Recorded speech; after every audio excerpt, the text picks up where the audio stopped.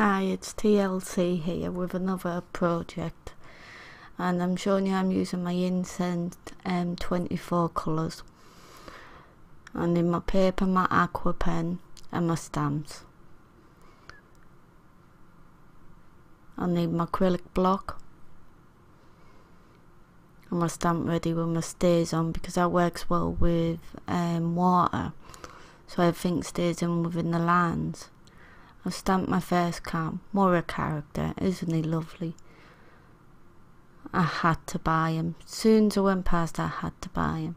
I just wanted to get home and run home and straight in with the colours. I couldn't help myself. There's my second little character. They work really sweet together.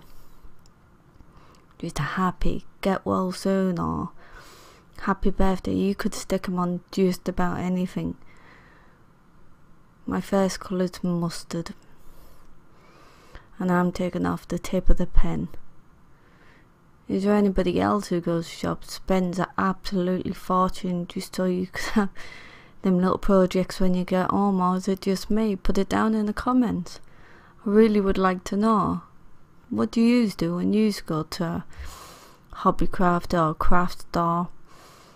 It's like a sweetie shop for me. It's just absolutely full of things that I want. I always end up with a big tray full of stuff, of projects, just so I could share it or show you what I'm doing. I mean, I got these pens the other day and I think they're brilliant. This is only my third or fourth time of using them, and I can see a lot more projects. I mean, what do you think of these pens? I've enjoyed them. Do you find there's different techniques I'm not using? Put it in the comments below. I really would like to know what you do. I'm now starting on my second character, starting off dark at the top and getting lighter as it goes across. Sorry, the paper keeps moving a little bit all the time.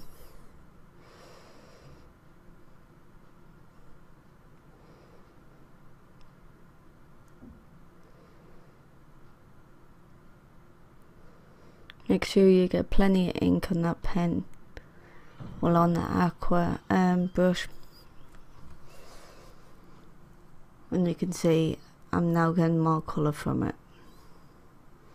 I'd actually had a problem with the pen, the water wasn't coming out, so I had to squeeze a bit of water on the side just so I could get it to blend.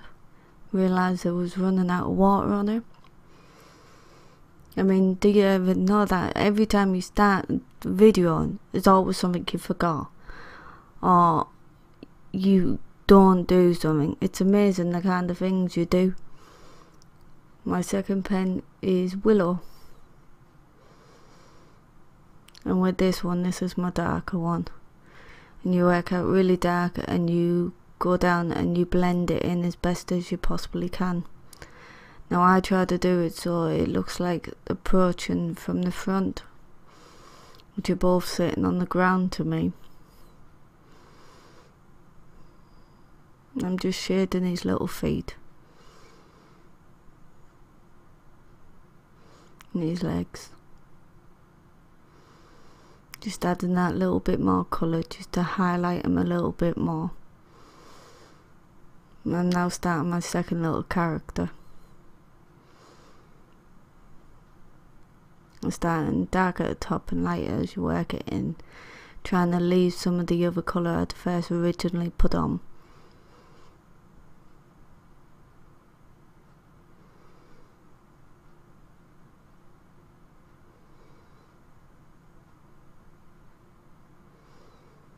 I'm just trying to blend it in. Now I'm going to start on his feet, with the back ones a lot darker than the rest. Just tipping on the edges and blending it in as I go along.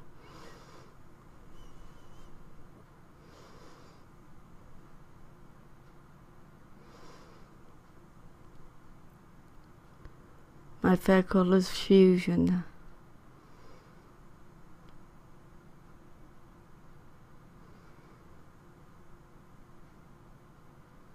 I'm just doing the nose and ears just to give it that little bit better colour. I'm bringing the characters out a little bit now. I'm now using charcoal grey, and that's for his stripes. I had a problem where it had gone into the colour, so I blended it in and added it on throughout, and if you do it quick enough and it's wet enough, you can actually get it out. I'm now putting shadow underneath his feet, on the part where his head, where the shadow will come off his head. I'm now on the first character and I'm making it so it looks like he's sitting on the floor. I'm just blending it down, and again there.